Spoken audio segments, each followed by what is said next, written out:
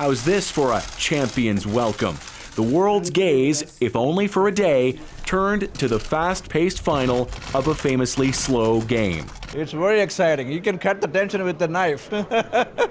On one side of the board, Magnus Carlsen, the Norwegian Grandmaster and reigning champion, a player so famous he appeared on The Simpsons. He merely needs to take Grandpa's knight. His opponent, Fabiano Caruana, America's best shot at the world title in 4 decades. His parents say he started winning at age 17, and he just hasn't stopped. Maybe Fabiano's destiny is to inspire chess in America. Today, though, would be his biggest test yet. A tiebreaker round after 3 weeks of play and only draws. There's never been a stalemate quite like this. It's the first time the world's top 2 players go 12 games in the final without either player winning a single game. That's why this moment is so intense. And covered just as keenly as any world championship.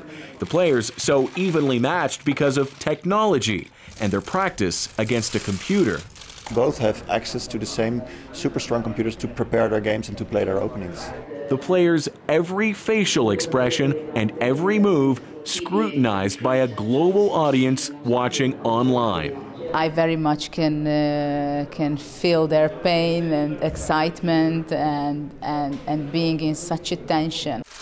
In the end today, Carlsen successfully defended his crown, winning the first 3 quick-fire tiebreakers. I felt like I had a really good day at work today, and